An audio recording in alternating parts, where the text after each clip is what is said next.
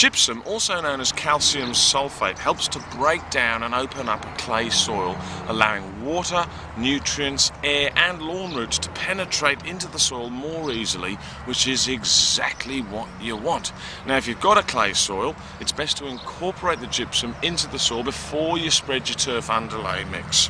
You can do this with a rotary hoe, or you could just use a mattock for small areas. For an existing lawn, use a garden fork and push it in while moving it back and forth.